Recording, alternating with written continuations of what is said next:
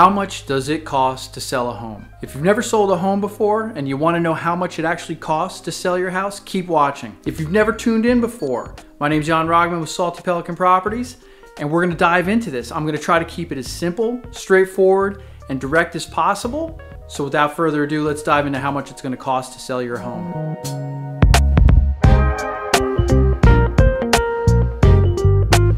So let's start with the upfront costs. These are going to be things like any needed repairs, landscaping, paint, cleaning, staging, and of course any upgrades that you might do to the house. So once everything is prepped and ready, you've got a couple of options here as to how you want to market the property to sell. If you're going to do it on your own without the assistance of a realtor, some of the expenses you need to consider are professional photography, professional floor plan, video, where are you going to market the property, how are you going to market the property, and if you're going to offer a commission to a buyer's agent. Conversely, when you hire a professional to list your home, they should be handling all of the expenses associated with marketing the home, negotiating for you, providing the necessary paperwork for disclosures, and helping guide you through the process to get the best possible deal. So doing it by yourself or hiring a professional, either or, there are costs associated with it. Now you're at the closing table. This is where the majority of your expenses are going to actually take place. So you'll encounter attorney fees, title fees, deed prep fees, transfer tax, which is a tax imposed to transfer the property from one owner to another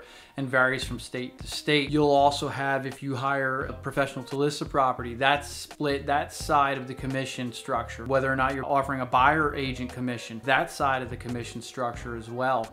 So there are a bunch of fees that are going to be associated with it. You'll also see prorated HOA fees, prorated taxes, things of that nature. Included at closing will be if you have an existing mortgage, just paying off that mortgage, and that can be fairly substantial. Basically, if you're going to list with a professional, you can figure anywhere on a $400,000 house, your total cost being somewhere between area $21,000 and $26,000 to sell. And if you're going to list the property on your own and offer a buyer's agent commission, which I would strongly advise because agents work with a lot of buyers, and it's a very high percentage of buyers are working with agents to help find their property and negotiate the deal.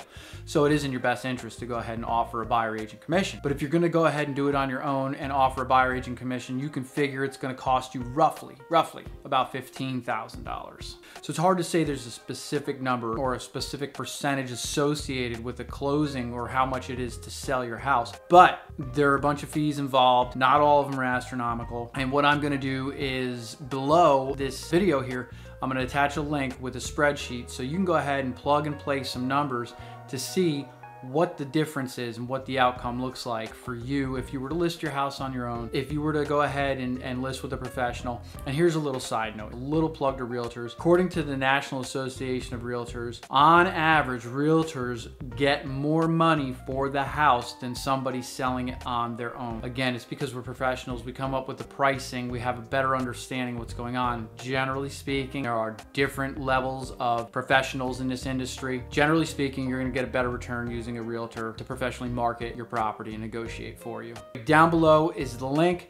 Go ahead, use it if you want, free of charge. Plug in your numbers, plug and play. And if you guys have any questions or need further information, please feel free to reach out. I don't bite, I'm here for you. Again, thanks for watching. We'll see you next time.